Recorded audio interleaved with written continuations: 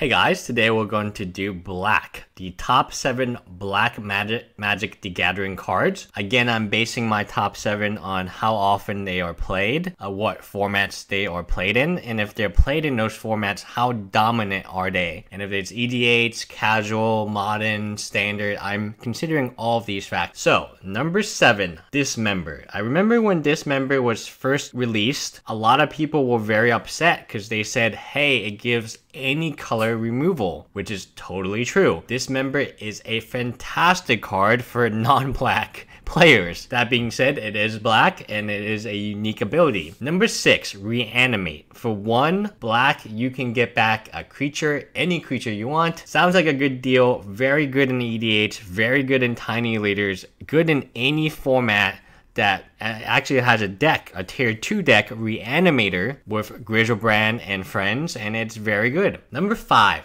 Damnation. Now, I'm putting Damnation this high just because there is such a high demand for it in EDH, casual, kitchen table. People always ask for Damnation to be reprinted in from the Vault, Commander, any product that has reprints, people will clamor for Damnation. Number 4, Tasigur. Very strong card in Standard, very strong card in Modern, and even strong enough in Legacy. So very few cards, while in Standard, will see play in Legacy as well. At the same time, it's still in Standard. That's how powerful Tasigur is. There's no waiting time, there's no puzzle piece like Lion's Eye Diamond, for example. It needed a dredge mechanic to come later along. Same with Penhaven, needed Infect. A lot of those pump spells needed Infect to make them very good. Tasigur, number 4, you instantly understand why he is one of the strongest cards in Magic right now. Number 3, Liliana of the Veil. Liliana of the Veil, when she first came out, she was 50 bucks, and then she went up to like 80,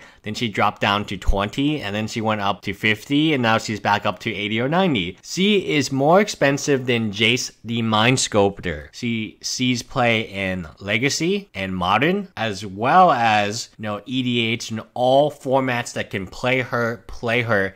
It also does not hurt that her artwork is pretty fantastic in my opinion. Number 2, Thoughtseize. Now this card I have put in my top 7 all over the place. It is just crazy. It is bonkers crazy. There's not very much I need to say about it, but it gives you a huge advantage over your opponent. It allows you to pick their best card and essentially trade it for a little bit of tempo. Now, number 1, I don't have Power 9, I don't have Time Walk and all that stuff, Demonic Tutor, all that stuff on this list because for the most part they are banned, so it's not like really playable, but I did want to put in Dark Ritual. The reason I wanted to put in Dark Ritual, there was a time Dark Ritual was in Standard. It sounds crazy, but Brainstorm used to be in Standard and Dark Ritual, Macadian Mask. And there was a time where the best play you could possibly make was turn 1 Dark Ritual into Hypnotic Spectre, and that was considered so powerful that it had to be banned. And they actually,